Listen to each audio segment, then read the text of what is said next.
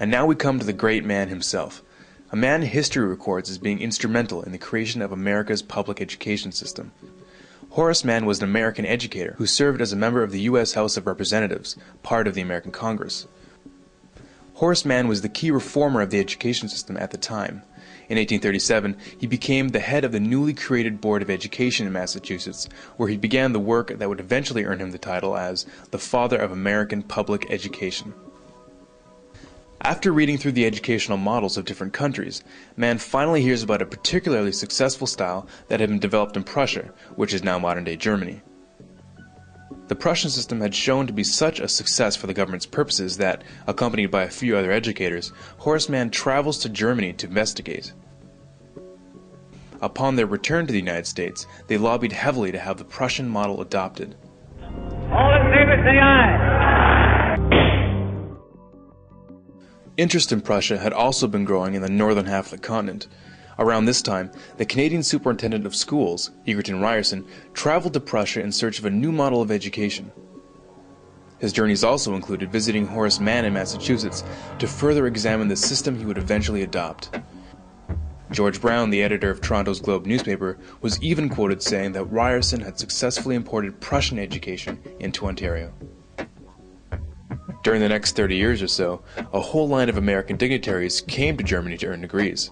Interestingly enough, those who earned degrees in Germany came back to the United States to staff all the major universities. By 1900, all the PhDs in the United States were trained in Prussia. As the first secretary of the State Board of Education, Horace Mann promoted his new concept that the state is the father of children.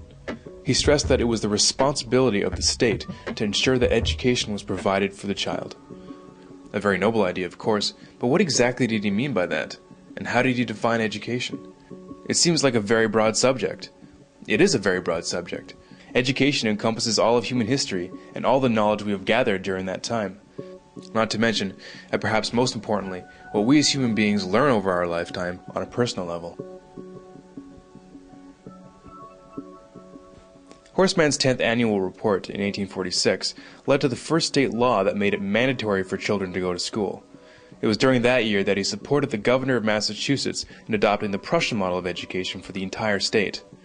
How did he do that? The governor of the time, Edward Everett, as it turns out, was the very first to receive a PhD from, can you guess where? That's right, Prussia. From then on, it spread very quickly. Just after Everett installed the Prussian model in the state of Massachusetts, the governor of New York set up the very same method in 12 New York schools. Horace Mann's sister, Elizabeth Peabody, of the Peabody Foundation, saw to it that right after the Civil War, the Prussian system that was then being taught in the northern states was integrated into the conquered South. By 1900, most of the compulsory schooling laws that implemented the new system had been passed. From then on, every American child grew up under the Prussian system.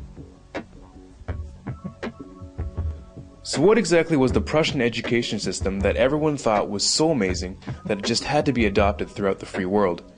To give you just a bit of background, in the 18th century, the Kingdom of Prussia, which is now modern-day Germany, was among the first countries of the world to introduce free and compulsory education. After the Prussians were defeated by Napoleon in 1806, it was decided that the reason why the battle was lost was that the Prussian soldiers were thinking for themselves in the battlefield instead of following orders. To make sure that this couldn't happen again, a new 8-year system of schooling was created.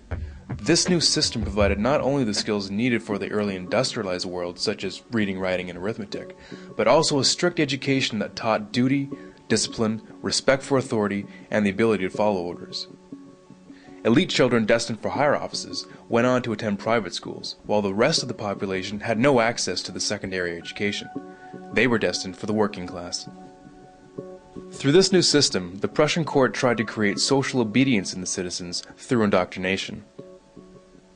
Every individual had to become convinced at the core of their being that the king was just, his decisions were always right, and the need for obedience paramount. In truth, the entire purpose of the system was to instill loyalty to the crown and to train young men for the military and bureaucracy.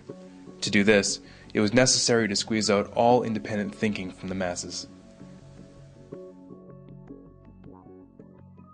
Influencing this new system from the beginning was Prussian philosopher Johann Gottlieb Fichte. Combining John Locke's view that the children are a blank slate and Rousseau's ideas on how to write on that slate, Prussia established an educational system that was considered scientific in nature. An important part of the Prussian system was that it defined for the child what was to be learned, what was to be thought about, and how long to think about it. In order to have an efficient policy-making class and a subclass beneath it, it was believed that one had to remove the power of most people to make sense out of the available information. In other words, critical thinking had to be done away with. Now, if you're wondering why the average person doesn't know that the North American education system is based directly on the Prussian model, it might just be because its original purpose was not designed for the good of the individual, but for the good of the government.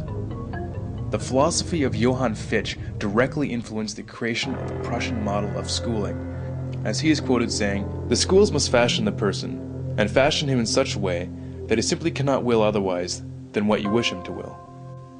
With quotes like these, you can see why his involvement is not well known. Education should aim at destroying free will, so that after pupils are thus schooled, they will be incapable throughout the rest of their lives of thinking or acting otherwise than as their schoolmasters would have wished. When this technique has been perfected, every government that has been in charge of education for more than one generation will be able to control its subjects securely without the need of armies or policemen. In 1807, in a Berlin occupied by Napoleon, Johann Fichte gave a series of famous addresses to the German nation. Fichte spoke of the superiority of German people above all others. The content of these speeches was a catalyst for the Prussian education system and German nationalism. In other earlier works, he calls Jews a state within a state that would, quote, undermine the German nation.